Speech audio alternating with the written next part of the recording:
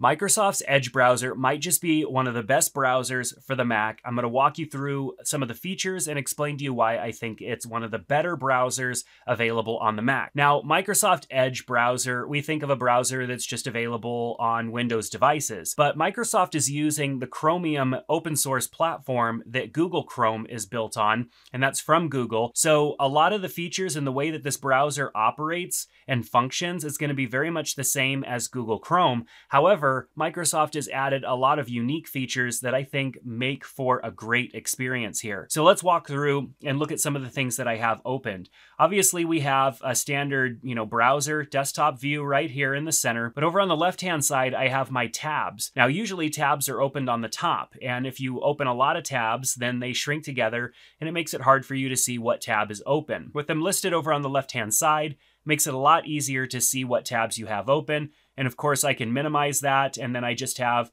kind of a window that just pops out, and that takes away from it utilizing a whole bunch of space. So very cool feature having it opened over on the left-hand side. Of course, I can always turn off vertical tabs and go back to tabs at the top. Then I could very easily switch that back to vertical tabs and then, of course, pin this and have it opened all the time. So for the sake of showing you everything, I'm going to have it pinned open. I do like to have it minimized so it doesn't take up as much space. You'll notice a grouping of tabs here that has this blue line. This is called a collection. You can actually create tabbed collections that open up and stay within that little collection. And then when you close all of them, you can reopen that entire collection. This is absolutely fantastic and a big time saver for me when I'm working on projects and I have a group of tabs. And in the past, I used to just leave them opened even when I wasn't working on that project because it was too big of a pain to either bookmark all of those and open them up one by one or save all of them in some other browser window and minimize it. It was just a pain. And so having a collection is absolutely great. And you can add items to collections. You can remove items from collections.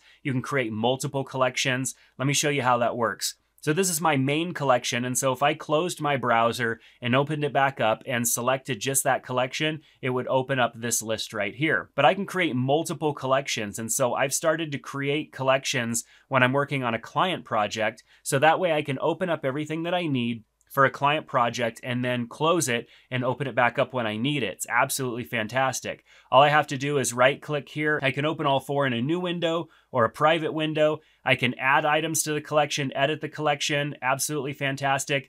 I can click on the collection to see the items that are in it, and I can even add notes down below, which is super cool. So I can just add a simple note to this and then hit the checkbox, and I've got notes down there as well. Perhaps I want to remember where I left off, what I was working on. Boom, add a little note, and then when I want it to go away or check it off, I could just click right there. Super, super cool. So having all of these collections is great because now I'm able to sort those tabs and keep them organized so I can even see which tabs are within each collection. So let me just open up this other collection. I'm going to open up all four. You can see it's going to open up all four of those tabs here. And now I have that open in that collection, and I can easily minimize that collection and reorganize it in my list over here. If there's an item that I wanted to add to a collection, so perhaps I have my main section here and I want to add my personal website, I can add this tab to a collection simply by right-clicking and going to add to group and then hit main, and it's going to add it to the group. You can see it moved it right up there, and now that tab is part of that group. This is a super cool feature just for organization and keeping track of the different tabs that you have open. It allows me to go into more of a personal mode when I'm like working on maybe watching some YouTube videos and updating my task manager, just stuff like that, and then switch into a project mode where I'm working on something specific for a client. Absolutely love it. You'll notice over here on the right-hand side, I have Twitter pulled up. Now, this section over here allows you to have multiple different applications over on the right-hand side, and this acts as almost like having a mobile view, like having your cell phone up next to your screen. So I could have Twitter up over here in this little split screen view. I can then switch over to something like Instagram, or I can pull up YouTube, and YouTube is a little tricky in this very skinny bar, but it still works great. and it's easier than having windows over the top of each other or having a window that ends up behind the other one. I can also have Discord opened up here or TickTick for managing my tasks and all that good stuff. It's absolutely fantastic, the things that you can do with that bar. And you can add multiple things just by clicking over here and adding any applications that you have or links to different pages. And there's lots of different search options and tools that you can enable and disable here as well. And then you can manage all of the tabs that you've added or all the sites that you've added over here on the right-hand side. So besides all of that, it has like traditional bookmarks. So if I wanted to bookmark a page, I could use the Command D, Control D to add a bookmark to the page. Of course, on a Mac, it's Command D and add to bookmark. I find myself not using bookmarks as much because I can use these collections, and there's things that I typically would have several bookmarks to different sites that I would pair together, and I'd have to open each one of those one by one. But now they're just collections, and it's very simple for me to add multiple collections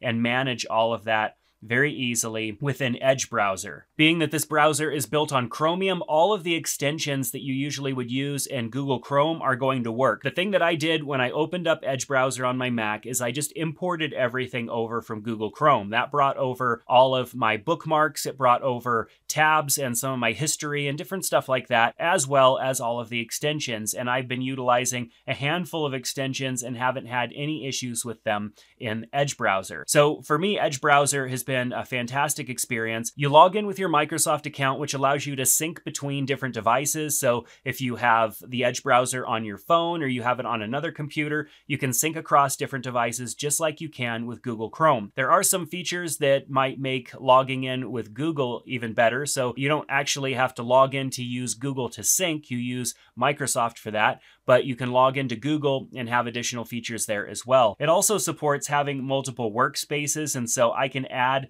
an additional workspace here by clicking on this little icon and adding an additional profile. So right now I'm linked up to my personal account, but I also have a Microsoft like Office 365 business account, and so I can add that as well and switch between those different profiles. So it's nice to have multiple profiles there, and you don't even have to have multiple Microsoft accounts to have multiple profiles. So if it makes more sense for you to keep profiles separate, you can easily do that as well. Another feature it has is search. So you can hit Control Q and it'll bring up this little search box, which will allow you to use keywords to search tabs or windows to find something that you're looking for, which I think is a great feature, especially if you have a lot of stuff opened and maybe even in a collection and you want to search for it. It's a neat feature to get around Edge browser if you are a power user that has lots of stuff going on at the same time. If you are logged into Office 365, you also have access to your different apps like Word, Excel, PowerPoint, and your files, which makes it great because if you're on a device,